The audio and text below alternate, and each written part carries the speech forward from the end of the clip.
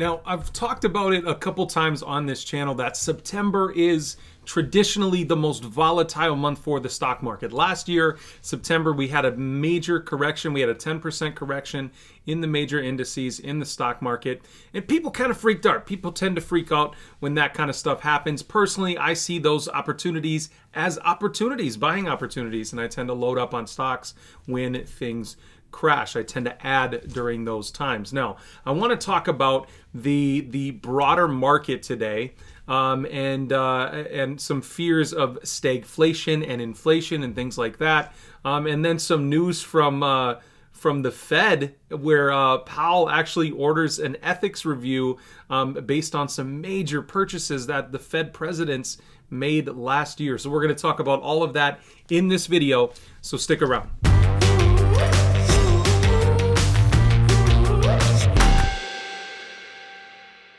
Hey guys, welcome back to the channel. Thank you so much for joining me for another video. I'm Richard Allen. If you aren't subscribed already, please go ahead and do that. I make videos here every day on the TipRanks YouTube channel, and I would love to have you be part of the journey. Today we're going to talk about the broader market, because you probably see a lot of different videos out there right now just saying, look, the crash is coming, the crash is imminent. It happens every week from some of the major financial YouTubers. Now, I don't think the broader market is crashing anytime soon. However, September is traditionally a pretty volatile month in the stock market. But today, we had news that consumer spending actually went up a little more than was expected, and that was a really, really good sign. So we're going to talk about some of those numbers. We're also going to talk about the term stagflation, because you hear that a lot probably if you watch any sort of videos about personal finance and the stock market on YouTube.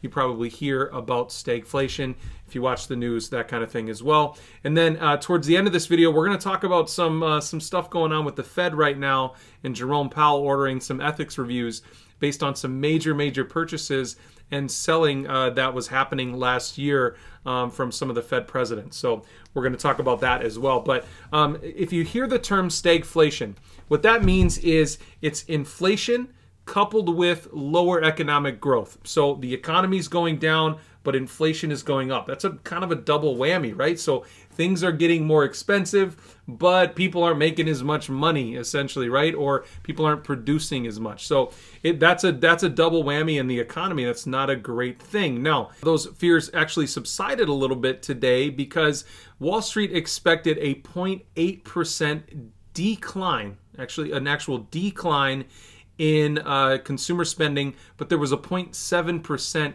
increase in consumer spending. So the opposite expectation actually happened, and that's a good swing in the right direction. Now, if we take a peek at the numbers, okay, excluding volatile auto sales, which are absolutely crazy. I was actually just at the dealership today. Crazy time to be buying a car. Probably won't be doing it. But retail sales overall rose by 1.8%, okay? Well ahead of the 0.1% that was expected. So there's a retail sales overall, okay? These numbers confirmed a significant turnaround from July, when retail sales dropped 1.8%, easing concerns of the U.S. economy heading into stagflation. Again, stagflation is a situation of higher inflation combined with lower economic growth. Now, if we dig into these numbers a little bit more, okay, you'll see that sales gain from non-store retailers were 5.3%, furniture up 3.7%. I have a funny story about just buying a couch that I'll tell you in a second.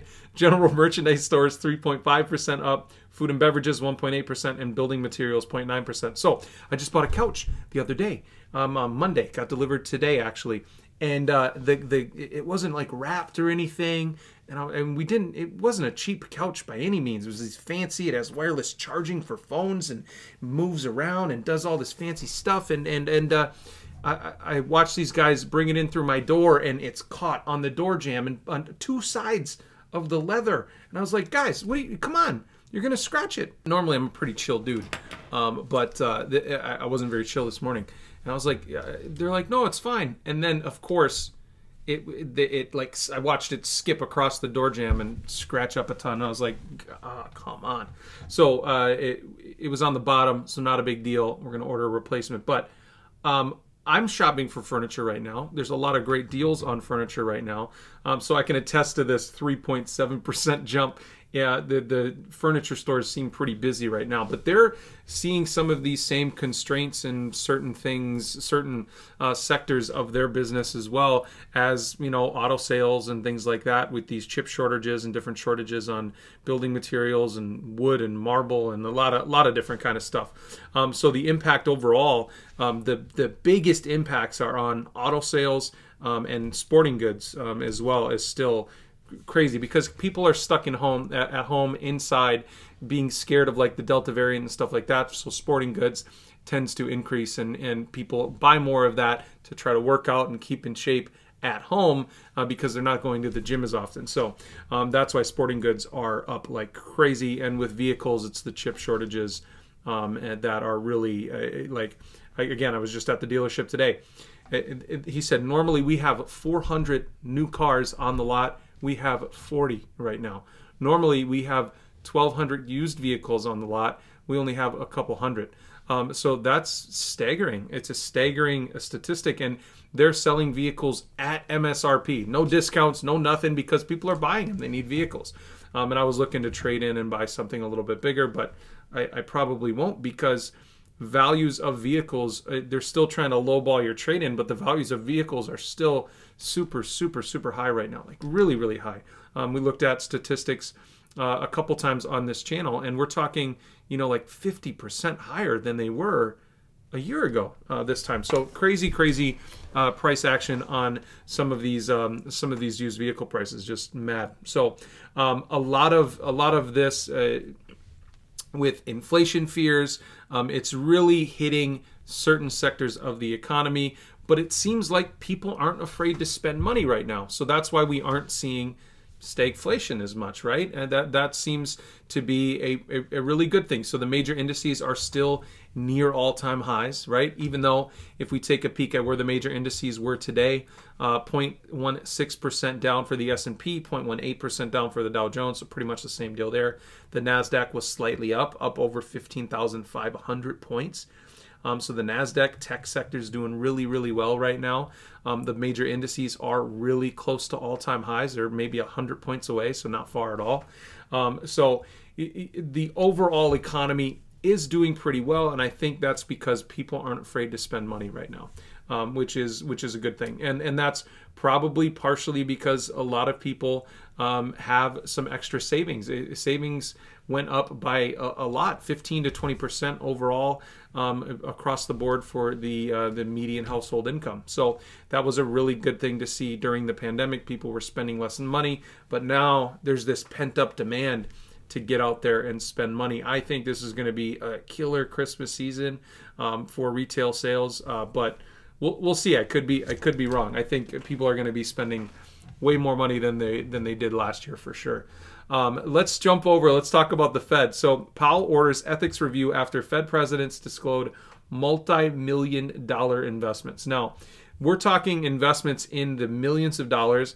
Sounds like Senator Elizabeth Warren sent 12 letters to the Fed's regional bank presidents demanding stricter ethics from the nation's top central bank officials. If we scroll down and actually look, because a lot of this is public record when you sell so much. If you look up here at Boston Fed, Eric Rosenberg held stakes in 4 real estate investment trusts and several purchases and sales of similar property owning vehicles, according to filings. He also held stock in Pfizer, Chevron, and AT&T. His investments were in the tens to hundreds of thousands of dollars. But essentially what Elizabeth Warren is saying is, she's saying, as the Fed took extraordinary actions to address the risks to the economy, the banking and financial systems from the COVID-19 pandemic, you and your colleague, Eric Rosengren, made extensive trades in individual stocks and real estate investment trusts. So they're looking, because look, when Powell comes out and speaks, or any of the Fed presidents come out and speak, they move the markets, right? They 100% move the markets every single time they speak. Every single time, because the economy is really driven based on what the Fed is doing, right? So when there can be somewhat of a conflict of interest, right? If they if they know they're going to make a statement a couple days before that, they can decide to buy or sell or something. If they know based on what they're going to say the market's going to move, it's a little bit of a conflict of interest here. So the Senator Warren is saying, look, we need stricter rules. We need stricter guidelines based on what you can and can't do when you're a Fed president. It looks like Powell is on board with doing some sort of review. I don't know what will change. Let me know what you guys think about that down in the comments. Do you think the Fed president should be able to say whatever the heck they want while simultaneously potentially, moving the markets, manipulating the markets a little bit? I don't know. I think it's a slippery slope for sure. So let me know how you guys feel about that. Let me know how you guys feel about the broader market. Are you guys spending more money? Are you buying furniture like me? Or is it getting scratched when it's being brought into your house? Hopefully not.